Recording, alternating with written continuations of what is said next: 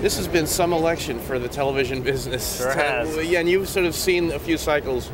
Tell us about this cycle and what's been going on. Well, you know, I think it has been such a different election. I mean, transformative in every way, in terms of the candidates, in terms of how they raised money, in terms of how they communicated their messages, in terms of the length of the campaign. It's just been unprecedented on every level. And that's also transitioning, I think, into how we're covering it. And really, what I think is probably the first truly two-screen election we've ever had, where you're really going to be missing out on this election if you don't watch it both on television but also online, to just capture the enormous stream of information, of reporting, not only from professional mainstream news organizations but from ordinary people and citizens and commentators around the country and around the world.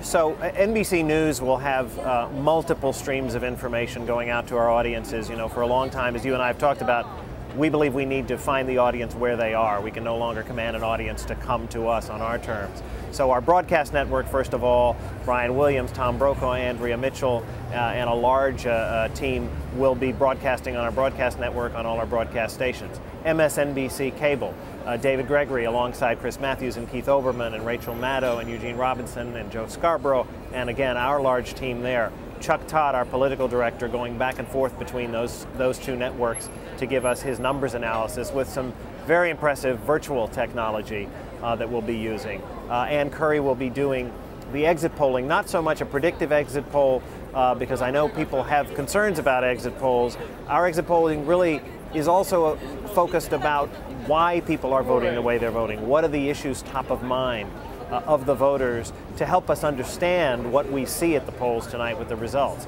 So that's on cable starting at 5 o'clock Eastern time and going all through, you know, for the next 36, 48 hours live. And then, of course, online, MSNBC.com has two streams of video. You'll be able to watch both the cable cast and the broadcast live online, as well as a very rich interactive experience on early voting, on voting technologies. We're inviting people to talk about their early voting experiences, which thousands of them have done at firstperson.msnbc.com. We have an interactive map that is incredibly detailed. You'll be able to drill down to county-level results, live results from your county, your town, your community on the races that matter to you. We'll also give you the chance to map out the scenarios. We all know tonight is all about the road to 270. We have a map that allows you to figure out what the road to 270 for your candidate looks like. As states are called, what's left? How do those combinations add up to get to that magic 270 electoral vote number? You can do that interactively online. So, you know, I would just recommend to everyone, have the television experience, which is live and immediate, and all the great pictures from people voting and celebrating around the country, but also be online to really see how hundreds of millions of people in the country and around the world are participating. And by the way, I know I'm going on here, can't not mention mobile. I mean, mobile is such a huge factor in the way the campaigns have used mobile alerts. We'll have alerts going out all night to mobile devices. MSNBC.com has a very robust mobile website, mobile.msnbc.com. And then also, of course, NBC Mobile on all the major cell carriers with video clips, live video on VCast, TV, and others all through the night. So it's a little bit early to sort of talk about what this all means moving forward, but it has been a historic time for digital journalism leading up to here. Coming out of the election, are there any takeaways? It's a little hard because you're right in the middle of it, but what do you think?